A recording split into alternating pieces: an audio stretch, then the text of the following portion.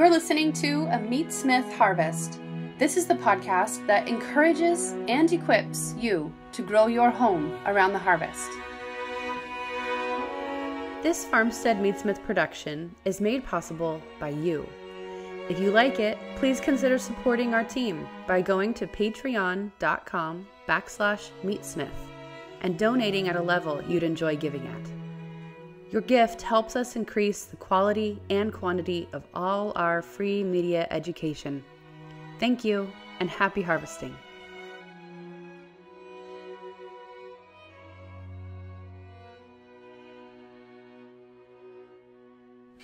Good afternoon, Meatsmiths.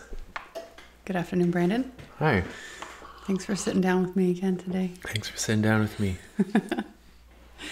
We live everywhere. We're good. Hello, Instagram. Thanks for watching us. And Facebook followers. Desmond? Yep. Good to see your, what is that called? Avatar? Is that the old word for it now? I don't know. Is it outdated? Meme icon. Digital designation of presence. We have so much to talk about. It's spring, finally. Spring has sprung. We're recording this, April 1st? Yep. So No joke. And we have a lot to talk about. I think actually we might splice this episode in before the other ones that we've recorded. So again, we're going out of order. Oh. Just because what we want to talk about today is so relevant to right now. Yeah. So our normal pace of getting these out a couple months late, I would like to try to not do. Because what are we talking about today?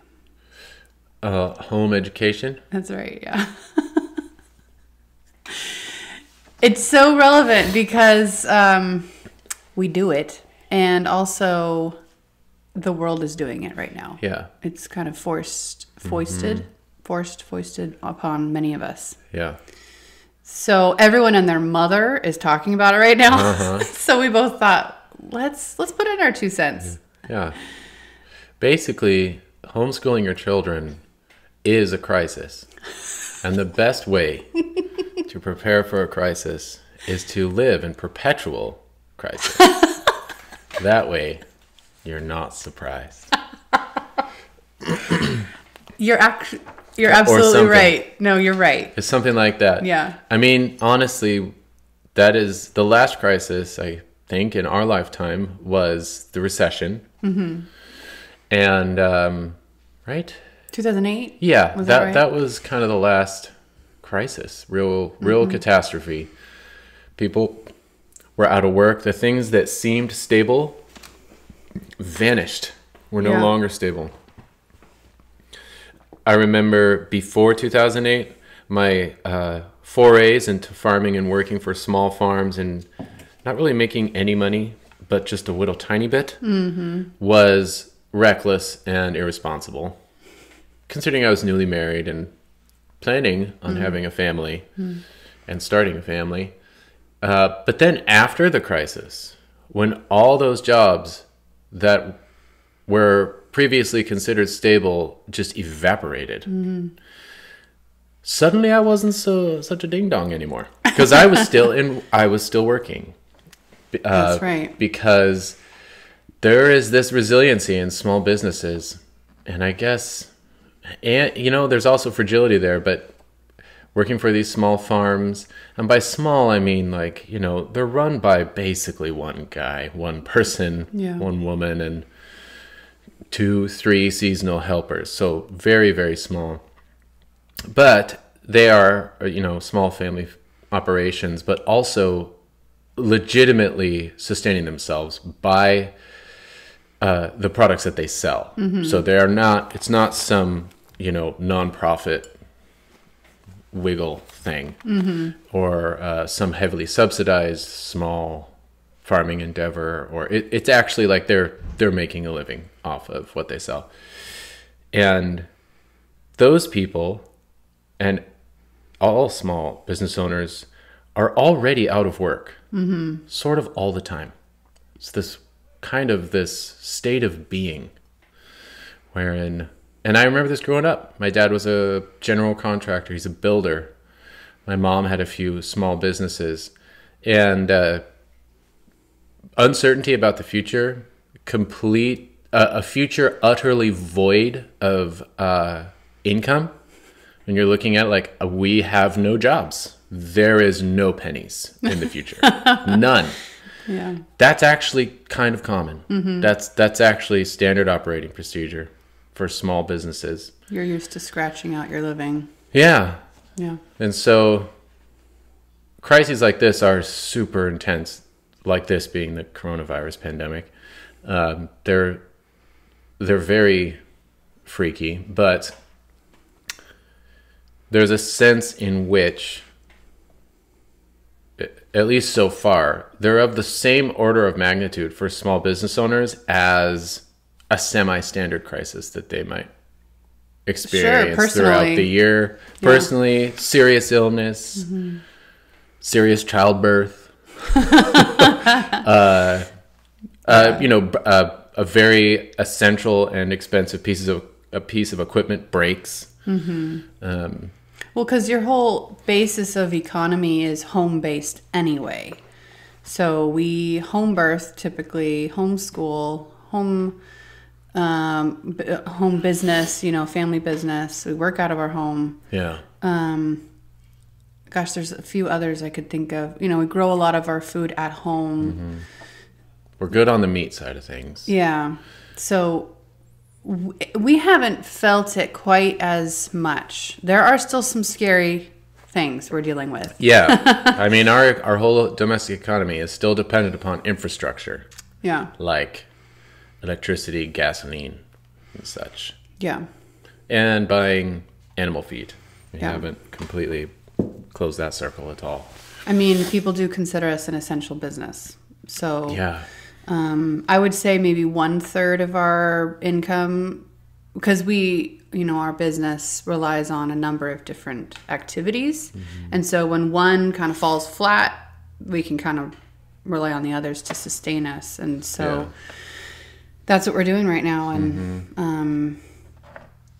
I think we're going to make it. It's going to be okay. Yeah. But it has also actually sparked new conversations between us. Right. That we're like, we should get a cow. Yeah, because that is the other thing that small business owners do and that we have done is essentially totally, well, maybe this is just what I do, and more intelligent business owners don't do this, but reinvent the business every year. Mm-hmm. It's true. You're just in a constant state of response and flux to crises, to slow periods.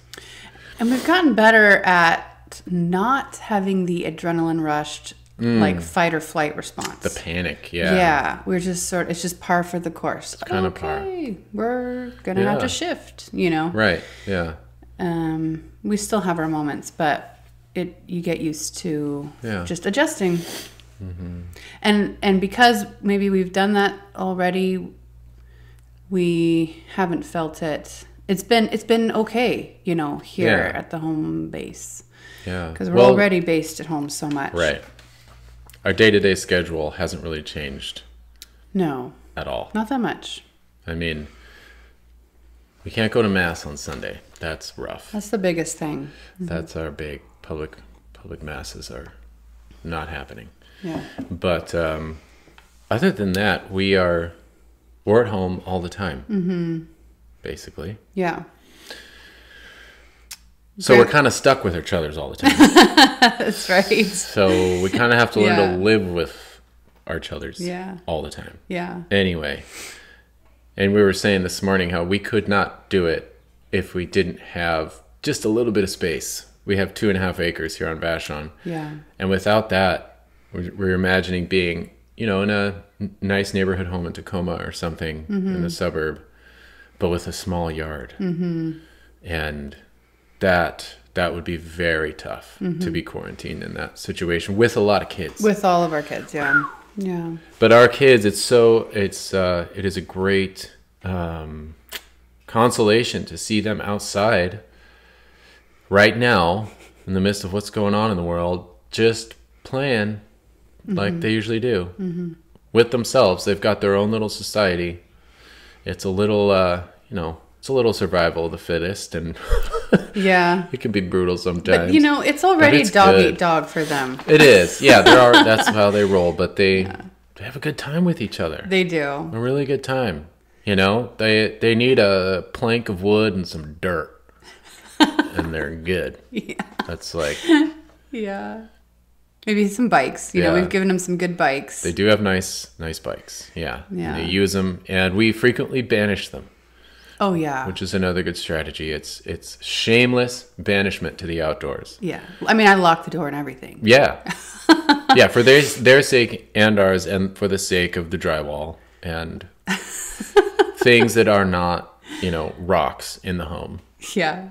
Like, they won't destroy the foundation. That's solid. But, when they get cabin fever and they're bouncing off the walls, it's... Rain or shine, they go out. Yeah, they go out. That's right. Get your muck boots on. Put your gym shorts on. Muck boots and gym shorts. Get out in that hail right now, boy. Yeah, and they don't... I'm from Southern California, so I have 5 layers of wool on for most of the year, and I am freezing almost all the time. But the kiddos, they don't even notice, because they're all Vashon-born Pacific Northwest kids. Mm-hmm. They don't even notice. In fact, we are telling them in the cold, wet to put shoes on when they go outside. Yeah. They're just out here in their socks. Or barefoot. I know. In the mud. Yeah. So the kids are doing great. Yeah. They're doing good. My parents have been hit. I don't know how your parents are doing, but I guess they've taken on some added burdens too, because their labor force has kind of abandoned them, I think. Yeah. I don't mean that in a bad way, but it's just, that's the reality. But my parents have been hit pretty hard. So they've been home a lot because they had a lot of jobs planned. They always have a big spring, and they're very event based. Mm-hmm. And their events got canceled, and they were really planning on a lot of income. So they're home. Which means they're 100 yards away from our house. They're very That's close. Been probably the biggest adjustment for me in my life, just having grandpa around, which is great, but the kids are like constantly distracted. Where's grandpa? Mm-hmm. So, but it has been good to just have that element. Yeah, that's definitely a characteristic of our home life, and what we've learned over the years, mostly the hard way, is the importance of an ordered daily agenda. Yeah. That we stick to like it's law. And I think that is really helpful. And I could see how if your kids are at home for the first time in a long time because of the quarantine, and they're just kind of like hanging out, and it's casual in a way. There's no order. Mm-hmm. There's no calendar for the day. That is hard. Yeah. And things can devolve. Mm-hmm. Things tend to devolve. Mm-hmm. And it might seem superfluous and ancillary and an arbitrary imposition of order, but man, that daily schedule, waking up at the consistent time and having specific tasks and chores that have to be performed at a specific time, scheduling in quiet times and banishment outside as a matter of a schedule, it actually is huge in terms of keeping people happy. Honestly, it's like direct. It's super practical. Yeah. Wouldn't you say? Yeah, actually. So you're getting into more of technical language here, actually, for homeschool moms. Well. So I wouldn't actually call it a schedule. Oh. And because there are schools of thought amongst moms, like how you order your day, and there are those that are completely unstructured. Like whatever happens. And on the other end of the spectrum is the uber structured, scheduled mom. So we always have lunch right at 12:15 or whatever it is. And I can't do that so much because I would have to be a tyrant. And I don't want to do that because I have done that and it doesn't work. Just putting that out there. So I do more of a rhythm kind of in the middle between the unstructured and the scheduled. So I do have a specific order that things have to happen That's what I was going to say. It's but an order of events. Yes. Yeah. I don't attach it to the clock so much. To the time. Yeah. And if I need to just skip over something once in a while to catch up with my day, or we're having dinner at 9 p.m., then I will. But like the rhythm method, what I would call it that, that's something totally different. Woo. Not that. Having, okay, so first we're going to do this, and we usually get up around 6 or 7, and then first we do this, and then after that's done, then we go to, the plan B, and then after plan B is done, then it's plan C, and each of these things might take 15 minutes, or they might take 45 minutes, Right. But having them in that logical order at least keeps the kids on they know what to expect, even though they're not watching the clock like I usually am. Yeah. So that's been liberating to find that happy medium. Yeah, because it seems like it's it achieves two things with the kids that can be at cross purposes. One is that they learn discipline, meaning that they just learn how to not be completely enslaved to their own desires every second. Exactly. They learn that, there's things I have to do. I have obligation and responsibility. And that actually makes them free. All they do anyway is ask for responsibility. Can I cook it, Dad? Can I, It's true, Can I shoot the pig? Or, they almost. They want that. They desire that. And so giving them that discipline is really good. But then at the same time, a central part of homeschooling and learning is being able to seize those opportunities when they are receptive, or when Wallace or Johnny or any of them are particularly engaged with a thing, piano or reading or something that you're doing with them. Would you say that that's the case? So that there's still this order in the day, but you could take twice as long with one of those things. If the opportunity presents itself. Absolutely. And all the stars align, and Therese is calm, and Bia is not giggling in such a high voice that the glass is cracking all throughout the house. And, there's just this moment where the stars align. You can do this with Wallace right now. And so you take it. As a result, the whole day isn't thrown off. Right. It's just the shifting order of events. Seems like. Yeah. It allows definitely for taking that moment to smell the roses, as it were. Even it's your child, Yeah. You got to take those moments. Yeah. Well.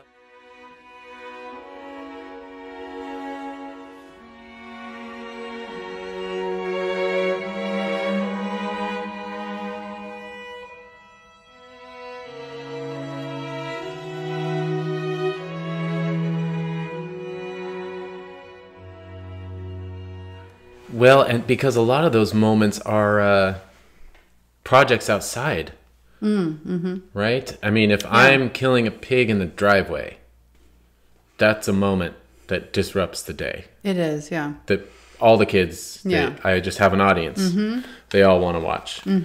Or what else? If we're bucking firewood, if there's these outdoor projects that are going on. Yeah. Which are not outside the realm of homeschooling. That is. That is it. That is their schooling. That is their schooling. Yeah.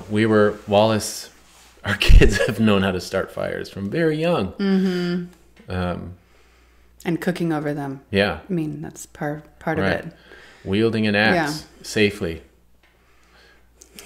They learned that right away. Yeah, very young. Exactly. And if I had such tight reins, like, no, we school from 9 to noon every day. There's a lot of stuff that you do that's cool from 9 to noon every day. Right. And so another thing that I've learned to do is you build in a lot of free time. Yeah. And so I don't actually know how long we school every day. Yeah. But it's like it is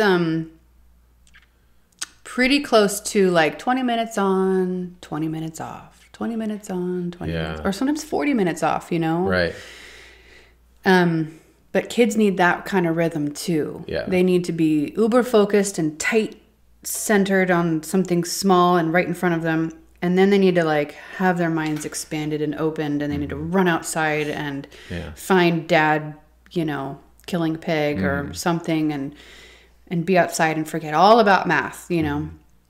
And then they need to be reined in again. And they're actually quite okay with it. Their brain is structured to be, I don't want to say interrupted, but they like that to and fro and stop and go. You know, it's a natural rhythm, and we need it too. Actually, it depends on your personality, but you know, we can focus a lot longer if we need to for an hour or 3 hours at a time if we're absolutely need to. But even then, we gotta change it up. Yeah. And so that's a really big thing for me is focus time for a short length of time, 20 minutes at the most. Maybe 30 if I need to with one of my older ones, but definitely no one younger 8 should have anything focused for longer than 20 minutes. Yeah. That's too much for their brains. When they get that glassy-eyed look. Oh, it's over. You're done. You've actually hurt them. Yeah. I don't mean that really, but you've actually taken away education at that point. Yeah. So that's right. Yeah. You've made it burdensome. Yeah. To learn. So to that end, I'm constantly. What were you going to say? No, it just becomes burdensome to learning. And I was trying to remember a great Jane Austen quote from her Mansfield novel, but it's escaping me. It's the effect of education, I suppose. Oh yeah, which is just man. If there's one thing to kill learning, to kill the intellect, sometimes it's education. Yeah. That'll do it. Yeah. And that's why I think it's helpful, particularly for people that are getting into it for the first time, to know that the schooling doesn't stop. Tactically, I mean, not ever, but it doesn't stop during those 20-minute intervals, those breaks. Oh, absolutely not. Yeah. It's not like it ceases and that it's just random crazy time, and that the brain is like a balloon with a hole in it, and that you're just filling it with air, and anytime you're not blowing into it, all the knowledge and information is leaking out and they're becoming ding-dongs. It's like, no, that's not how it works at all. That's when it sinks in. Yeah, and that's how I perceive the whole, also just the ordering of the day, like you were saying, those order of events. And the 3 meals that we've talked about, sitting down as a family and eating together the fruit of our toil, eating what we produce, or what we even just prepare, just preparing a meal together. All of that is schooling and how to live with people in a salubrious way. And I mean, that's essential life skills. And it's in that broader context of daily life that they are learning the most essential lessons, far more important than the sheer download of information. Yeah. Is the disciplining, them gaining the ability to have mastery of themselves. Yeah. And that's what they learn in an ordered day like that. And it is a constant battle. Oh my goodness. Because all of their passions are awakening in them. Yeah. And they're very strong. And so much of discipline is just making them aware of, like, see how you're obsessing over this thing right now? And it's making you absolutely miserable and everyone else around you. And it's leading to fighting and anger and so many bad things. If we can just control that passion, then it'll be smooth sailing. Yeah. We'll be good. Yeah. So that's what's being learned just in the context of that domestic society. Yeah. Of a family. Yeah. And I'm so glad they have each other. Yeah. For that. I'm so glad that the older kids have the burden of their younger siblings. Yeah, totally. That's a good way of putting it. Yeah. I just think it's great. Yeah. You grew up being homeschooled. Yeah. Do you want to tell us a little bit about that? Yeah, so I was going to a private school up until 2nd grade. So I guess that means I went through 1st grade. And I don't really have very many memories of it, other than being grossed out by other kids. I have this is a problem of my personality. I have a very high disgust sensitivity. And my memories are of what went on in the bathrooms, in the urinals with the other little boys. And I just remember being so shocked. I was like, I can't, what is wrong with you all? This is... Little boys like what ours are now. Right, yeah. Absolutely. Oh, yeah, so I had the sons exactly like the kids that used to flip me out, that used to gross me out. Those are my sons. And I think I'm just I was a weird, neat, but I'm a slob. I'm not a organized person. So I don't know what my thing was, but I just remember being grossed out by them. Yeah. Anyway, I didn't mind school, but it was my dad who just decided one day, like, he perceived me as his responsibility. Mm-hmm. He gave me life, so he wanted to give me education also. Mm-hmm. And both my parents just had the confidence that they could do that. Mm. Not necessarily because, according to whatever standard, they had all these academic degrees. My dad did do postgraduate work, mm-hmm. but my mom didn't go to college or anything, and they didn't have any of those normal reasons that would necessarily qualify them as a teacher, mm-hmm. other than their fathering and mothering. Mm. They had children, mm-hmm. and that was sufficient. They felt like we can do this, we can educate our mm-hmm. sons. So they just brought me home, and my mom definitely went through the learning curve that a lot of beginning parents do, and I was the oldest, so I was the experiment case, and I have 2 younger sisters. But you tend to start very rigorous and feeling obliged to imitate the school system, mm-hmm. Which for all that it might provide, it is, kind of not really a debatable fact that the school system is designed to educate children for factory labor. Mm.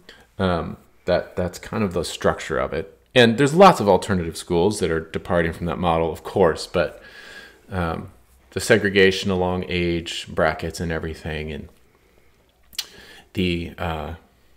anyway, and there's really no more factories anymore, so it's kind of a weird, interesting, silly dinosaur left over in the school system structure, and it's easy to feel obligated to try to keep up with that, particularly like, oh no, my son isn't reading and he's 9, mm-hmm. Or mm-hmm. whatever. And so my mom definitely went through that, lots of pressure there. But then she found a community of homeschoolers mm-hmm. who were like, yeah, my kid's 13 and he started reading like last week. Yeah. And she was like, really? Mm-hmm. And it was very much, and it wasn't just, oh, so don't worry about it, lower your standards. It was more like, it's kind of actually the same thing you hear when you start to look into home birth. It's like, no, actually, you were kind of made for this. Yeah. You can do this. This isn't an illness. This isn't something contrary to what you are biologically equipped to accomplish. And the same goes for educating kiddos. I think you can do it. Being a mother and father does qualify you, right? Like there's that skit from Monty Python, and it's about birthing. Oh. And the mom says, what am I supposed to do? Because she's hooked up to all these machines. Yeah. And he goes, nothing. You're not qualified. Yeah. It's almost like that with education. Like, no, don't do anything. You're not qualified. Yeah. But I would say that in the natural order of things, which we're all about the natural order here at Firm Said Meatsmith, in every aspect of life, you are qualified. Yeah. And we don't need to say, even though I'm about to say it, that this bars like really horrible disorder in the household. Like if you're both drug addicted parents and abusive and there's horrible things going on in the house, probably not the best at homeschooling your kids, right? So you might have to take care of some self-care first. Yeah, right. Obviously. But we don't need to say all that, right? You get that? How many people do you know you would say truly share your back to the land values, or your passion for home-scale craft meat curing, or simply love the multifaceted beauty of a good meal as obsessively as you do. Maybe a handful? At farmsteadmeatsmith.com, we've created an online community of hundreds of omnivores from around the world and a platform for them to learn from and inspire one another.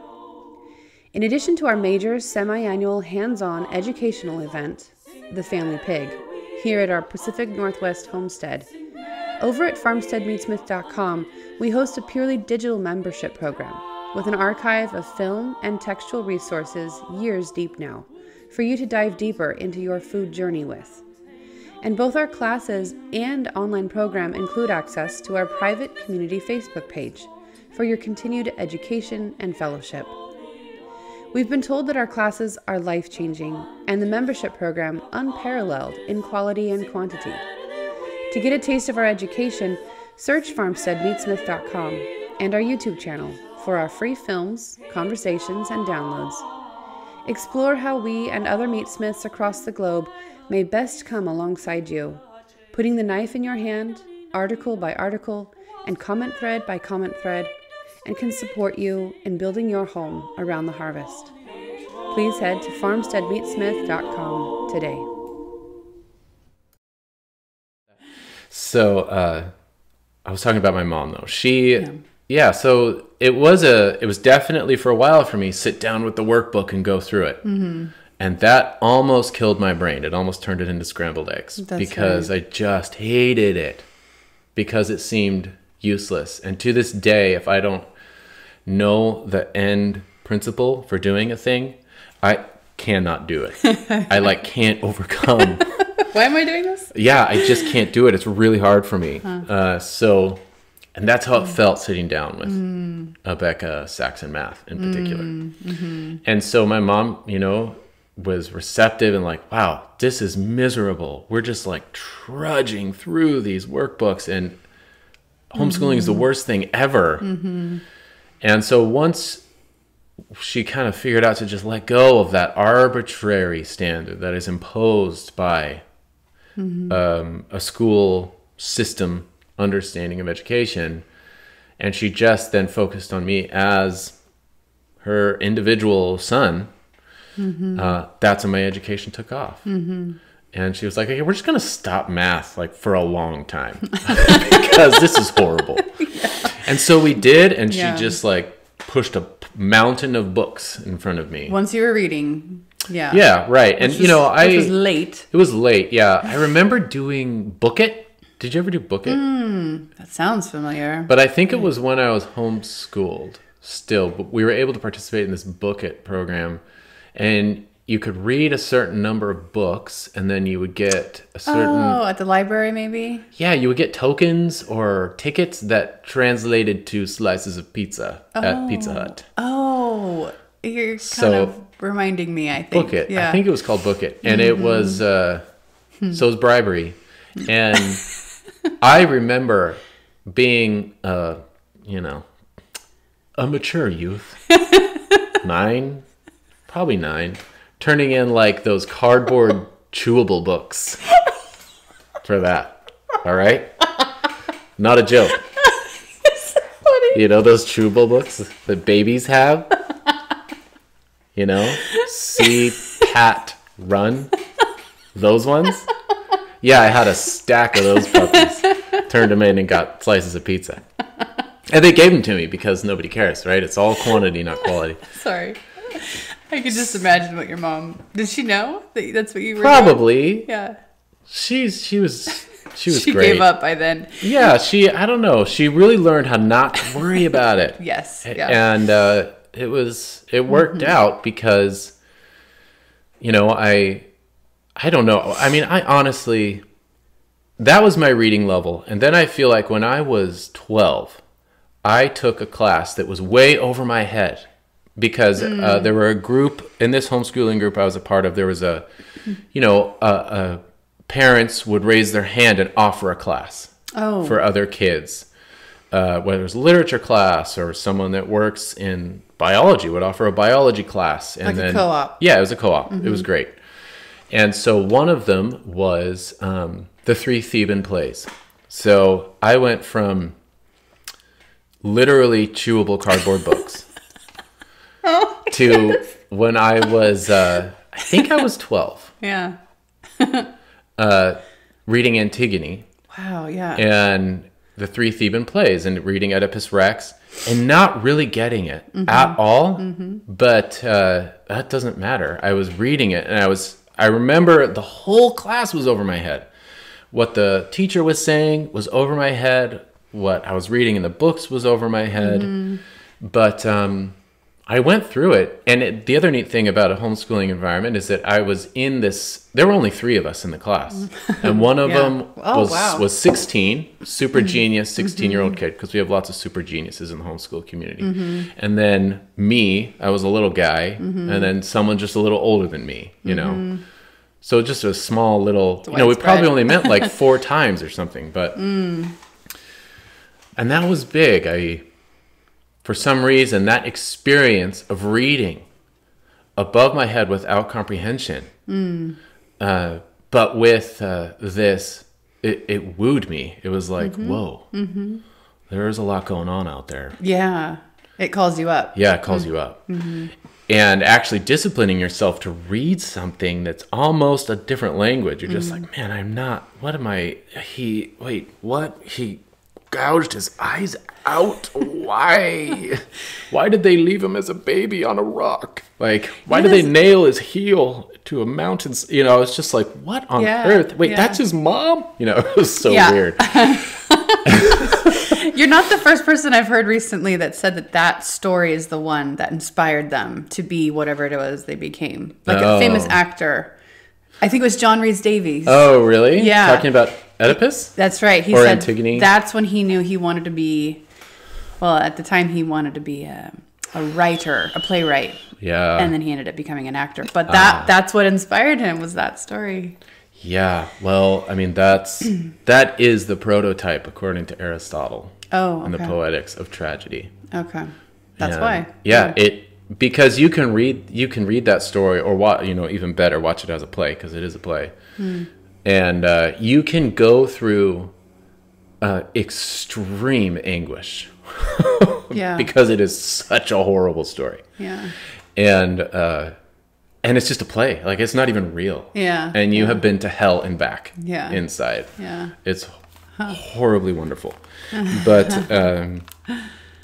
so that was, and from then on it was literature for me. And I remember the first book I really connected with was Harper Lee, was To Kill a Mockingbird. Right. I read it like 4 times and it made me weep every time. Could not believe that book. And this is all like 13, 14, 15. Quo Vadis was big for me, by Enrique Sienkiewicz. Actually, that's Sienkiewicz.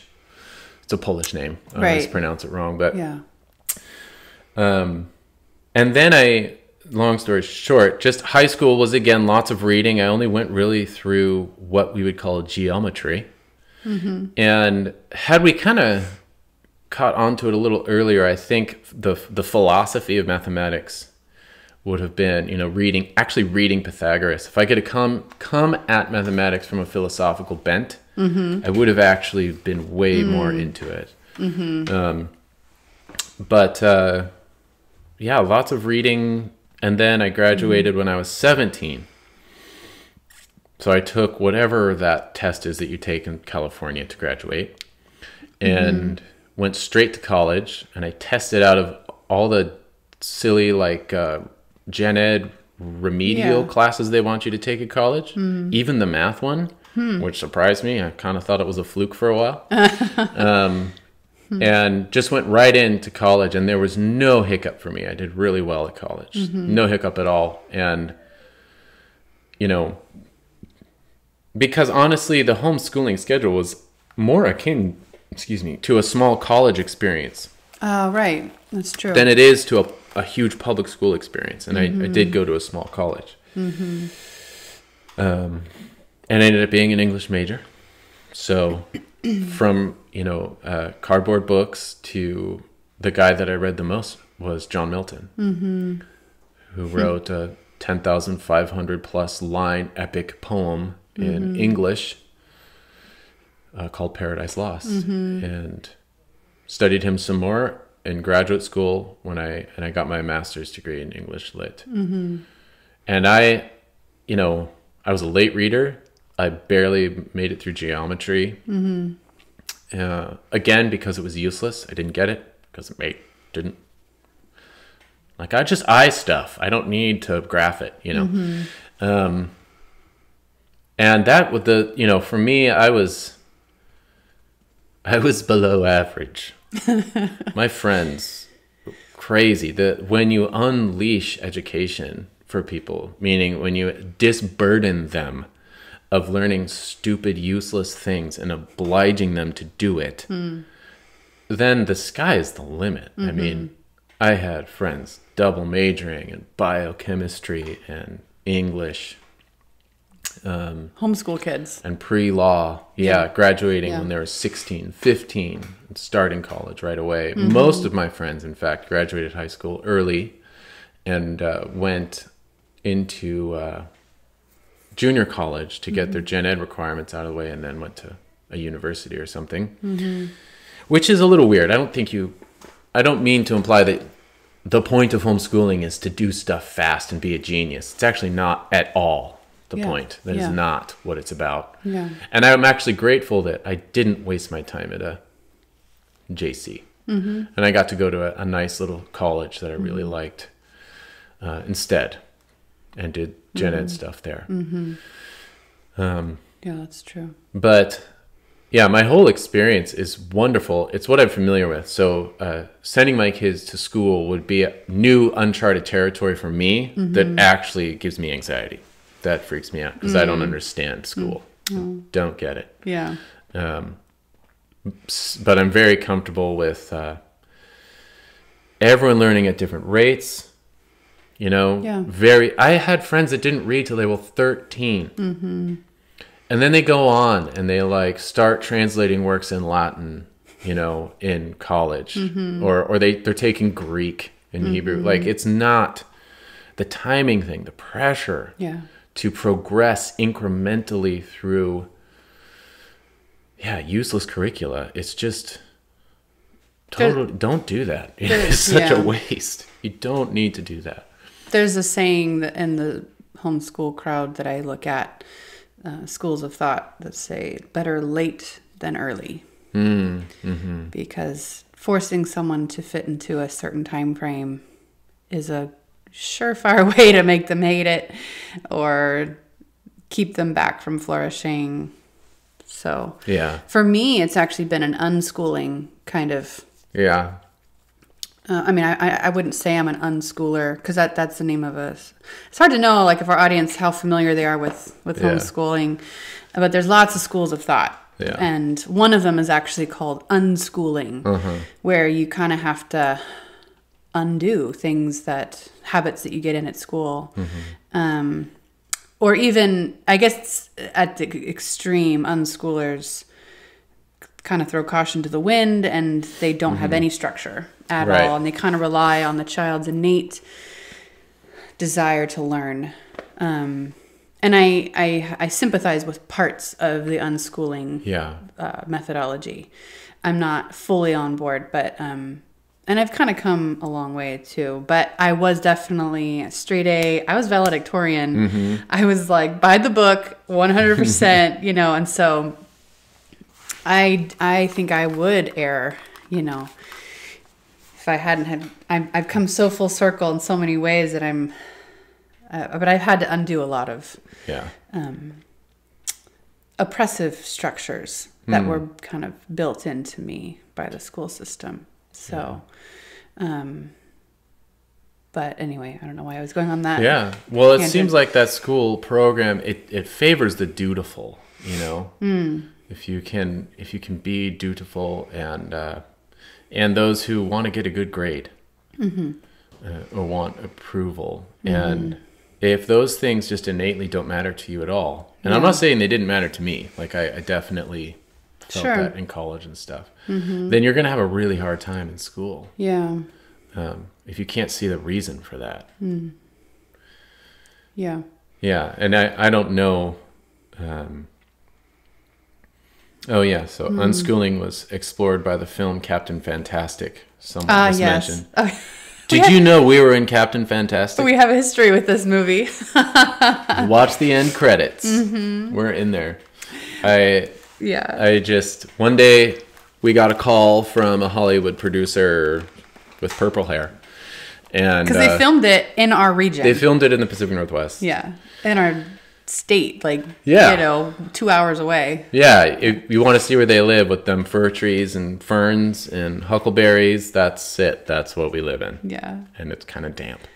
But we got a call and they wanted the daughters, the girls, the actresses that played the daughters in the film, to come and skin a lamb to learn how to be able to skin a deer. Yeah. Which I think they do for 0.5 seconds of a panning shot in the opening scenes.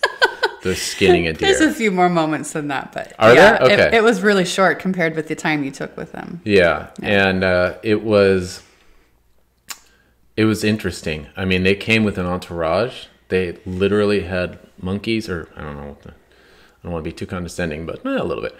Guys holding umbrellas over the girls. And it was a sunny day. Yeah, they had to really kind of cater to these they're child actors, so I'm sure there's all kinds of laws that they have to. Yeah, it was funny. It was weird. But the girls were, they got to skin, I walked them through the skinning of a lamb. Yeah. So that they could have that skill. Well, and I showed them specifically the fisting. If you want to look that's right, yeah. like you've done this before, you're not knifing off every inch. Yeah. You're getting in the seam and you're going to be fisting and pushing it off. And they did show that. And they movie. did. Yeah, they did it. Yeah. It was good. Yeah. Well, that movie, I didn't like a lot of it, but the beginning parts were kind of accurate to a homeschooling, family-based, just nuclear family, I guess. Yeah. I don't know, the activities that the kids were doing are not that far off from what our kids kind of do. No. They just find themselves making a fire or skinning a rabbit or I don't know. Right. Yeah, we don't actually have to programatize that stuff. Right. I don't teach my sons to do any of that. Outdoor education? No. And no. That's natural. They just do it. Some of family friends that we have, they say that their science program is the fact that they have a farm. And that's it. That's what they do for science. Yeah, right. So that she doesn't feel like she has to sit down and give them a science textbook at all. I know. I agree. I mean, dissection, come on. Yeah. It's all over the place. You can, but. Yeah, I wish that film was more present to my memory because I didn't like it. Did you even finish it? I couldn't even finish it. I finished it and I told you I was disappointed with it. Yeah. Because it was rather nihilistic. Yeah. Definitely atheistic and materialistic. Yeah. He was just no. Yeah, I don't want to get too far. I don't know. It wasn't... The advice that he gave to his son before he left to go to college was disappointing. It felt rather minimal. Mm-hmm. Oh, and then they buried the mom in a toilet. Yeah, so that's not cool. It was really disappointing. I have a higher view of the human person than that. Yeah. So, there's some fundamental differences, I think. But it was fun to see that homeschooling worked. I mean, all his kids were bright-eyed, healthy, vigorous, specimens of the human race. Yeah, I guess the general thing that the underlying, one of them, and I can't remember it that well, but the underlying assumption of that movie was that homeschooling is rebellious. It is countercultural.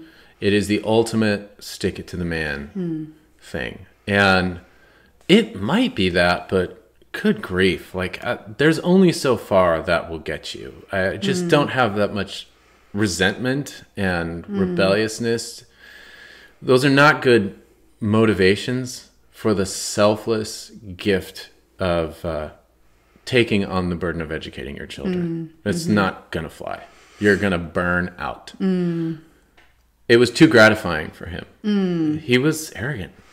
Yeah, it was true. look at my, this is what I do because I'm great. These are my great kids. And it's that's not how it is. That's not how it is. In real life. You find out who you are when you homeschool. Right. If you seek mortification, dare to live with your children all the time and homeschool them.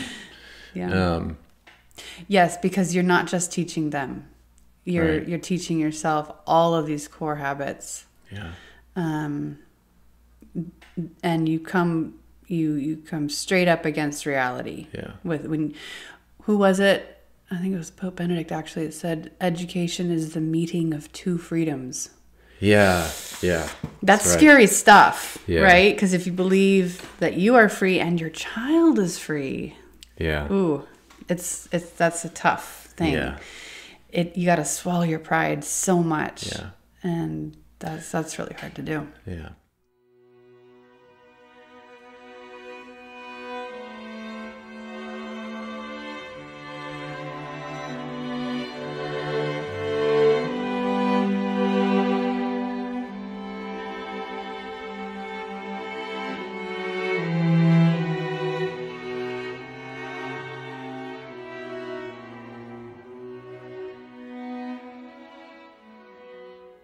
Anyway.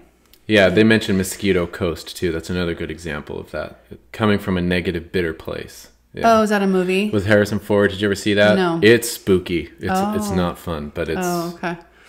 It's intense. It's a good one. Interesting. David asked a good question. Oh, and I know Andrew homeschools his kids too. And he's, they've missed the cancellation of outdoor activities, youth symphony and choir. Oh, okay. Yeah. Yes. I think we're kind of lucky. Our oldest is 10. Yeah. So we don't have a ton of that, but it's also kind of the off season right now. We are missing baseball. We're missing baseball, and we were doing Wednesday homeschool co-op, which included, I have to say, choir. Is one of the biggest things that I'm missing. Mm-hmm. Yeah, that's interesting. Yeah, those are bummers. Mm-hmm. And then David asked, was curious if you use a lot of technology with your children. It's a good question. Mm-hmm. His son is 4, and he's been asking more and more to use the cell phone and watch videos. What are your thoughts here? Yeah. It's a great question. Yeah. No. We're going to come down on that side pretty rigidly, I'm afraid. Yeah. Before we say anything negative, though, I will say I use audiobooks. Quite liberally. That's great. And that's in the afternoon after I've had the bulk of the book time and the kids are a little fried maybe, and I need some quiet time. We call it quiet time, and every kid needs a little bit of that. Just lay in bed. Like I almost have to chain them to the bed. It's really, because our kids are so active. Yeah. So, but they do actually need a little quiet time. And so for 40 minutes, they're in their room. And I did have to relent at one point and say, okay, you don't have to be in complete silence. How about an audiobook? And so I have a subscription to Audible. And I also did just subscribe to another very homeschool type business, Jim Hodges. He does G.A. Henty books.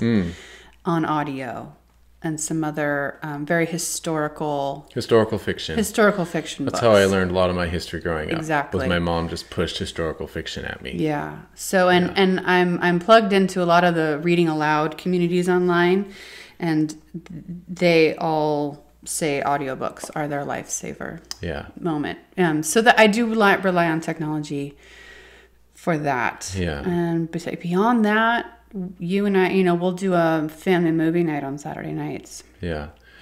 And I think that the audiobooks is building off of the core of what you do for homeschooling, which is reading to the kids. Yes, that's a pillar. That's huge. Yeah. And they beg for it all the time. Mm-hmm. Even our 10-year-old, all of them, except for Therese. Yeah. She's a little young. Oh, even then. Even her? Yeah, well, the older kids are actually starting to finally start reading, and they can read those chewable cardboard books to the baby girls. So pizza time, yeah. So that's they're getting, and they don't even read, but they're even Mary. I saw today, she's 5 and she has a book, and she can't read it quite She can a little bit. Yeah. But she just likes to sit on the couch and look through a picture book. And I think that's building good habits, if nothing else. So. Yeah. Yeah. And so you've always read to the kids, and that's why I like the audiobooks. They build off of their apprehension of story. And then all the other things that they verbally, I mean, you just look up any science, it'll tell you that hearing books, hearing words, hearing from a baby, right? It's like Mozart to a baby's ears. It's huge. Like their verbal skills later when they're adults is off the charts. Yeah. And it's a predictor of all the good outcomes that you want for your kids. Yeah. Is reading aloud will give you. Mm-hmm. But the thing about technology, I would have to say, is it doesn't work. It's a siren song. And honestly, like if I'm in a crisis at some point and I need to I don't know what that crisis would be, but I have turned on a show once in a while. I do reserve that for crisis moments. The babysitter. It kind of is. And sometimes when we have our family pig class, I get to that moment where your mom needs to actually prepare some meals for people. Yeah. And the kids love it. They know exactly it's coming, But so they can watch a show. For regular life, I had to make a decision because I was getting to the point where I would give the kids something to look forward to. Like, okay, 4:30 every day, mom's going to make dinner and you can watch a show. Yeah. That's what we would call it, a little show.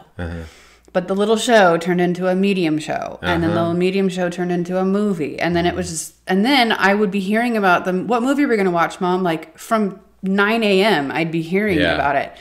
And it would ruin my day and their day. They were not happy either. So I really do reserve it for rare occasions. Yeah. And they are better off for it. And they don't know it, but they are. Yeah. So we don't let them. Our oldest is 10, like I say. He's going to be 11 on the 4th of May. And he can't get on the computer or look at a phone. Those are just the house rules. All the technology is locked. And I would say it's not just for their sake. It is like a buffer. It's what do you call it? It's belt and braces a little bit. It seems a little overkill. But it's not just that they would have a tendency to be addicted to the screen, which is a given, right? That's why they beg for it from 9 a.m. If we have to utilize it too much, to just immediately get addicted. It's never enough. They always want more. So again, it's the opposite of freedom. They're enslaved by their desire for it. It's also because we as parents can get addicted to them being babysat by the screen. Yeah. And that's like, I think you made me think of this when you said it's a siren song. It's that you can take a break, put the kid on the screen. And it's too tempting to avail yourself of that over and over and over again, to the neglect of your responsibility to educate them and train them. And I feel that always. And I think that's a lot of where the battle is with the technology, is to not utilize it for that. Yeah. And again, that doesn't mean it's like instead of watching a show, we're sitting down and we're doing 15 math problems and reading 4 books. It's just, they're not there when they're watching the screen. They're not present. And if they're present in your home, on your property, in the context of the family, of just a relatively ordered domestic life, that is school. That they are learning. They are being formed. They are learning to not be slaves to their likes and dislikes and their whims and their lower nature. Yeah. I mean, just living in this world, they're gonna get some screen time. Yeah, eventually, like it's coming. Gonna happen. Yeah. So, and I know we're getting ever close to it with our oldest, and he's almost 11. Yeah. And so I know we have maybe just a couple more years until he realizes how talented he is, that he actually can read. And like it's gonna, I mean, even just the other day, I was kind of tempted to be like, could you look this thing up for me? Because I need to know, and I'm stuck over here. But I didn't, you know, because I know that's just Pandora's box. But I'm really glad that we have fought that battle. And because once they're 14 or whatever, like, they're not looking back. It's not like they're going to be opened up to the screen and then somehow not have a reason to use it. It's coming, you know? Well, and it's, I also can't think of a reason for them to use it. I just can't, like, why? What do they need? Mm-hmm. Their life is so real right in front of them.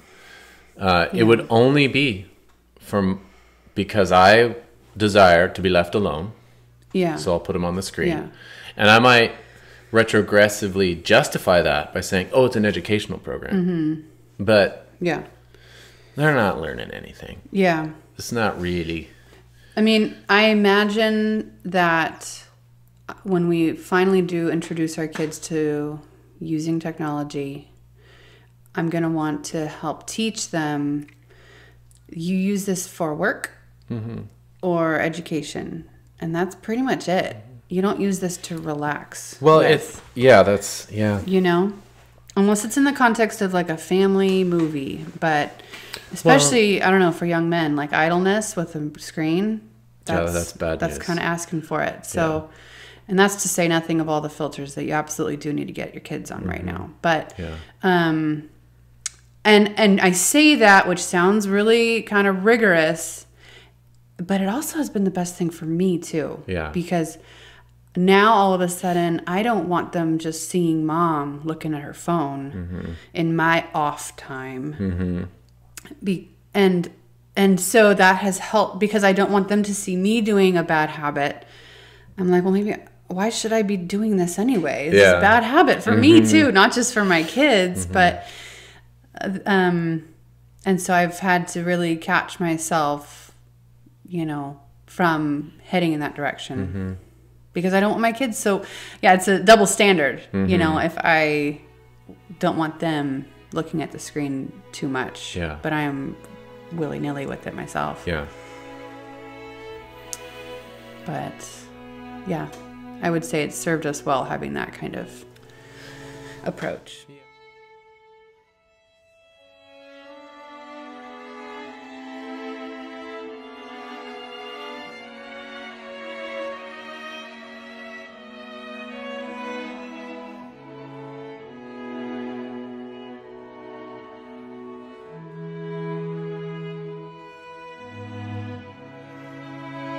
This conversation will be continued in a forthcoming Part 2 episode.